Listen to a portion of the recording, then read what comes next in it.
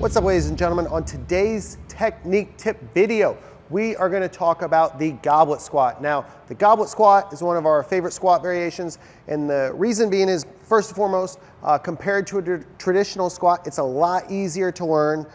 Secondly, compared to a traditional back squat, it's a lot easier on the lower back. And third of all, it also tends to work very effectively just to keep people in an upright position. It helps engage the core because you've got to engage your core for falling forward. And again, there's just a lot of added benefits. So how we perform the goblet squat is we're going to use a kettlebell, but you can use a kettlebell, dumbbell, doesn't matter. We're going to hold it right here in front of the chin with the elbows tucked in. You don't want to be right here, so you want to keep the elbows tucked in, close to your side, holding the weight right in front of your chin. Whether you hold it here with your hands, doesn't make a huge difference, but think about holding more like under the weight. Again, if you're out here, it's gonna be a lot harder to hold on to. So you're here, feet are shoulder width apart, and you're going to drop your hips back, bringing your elbows right inside your knees, like so, and then standing right back up. So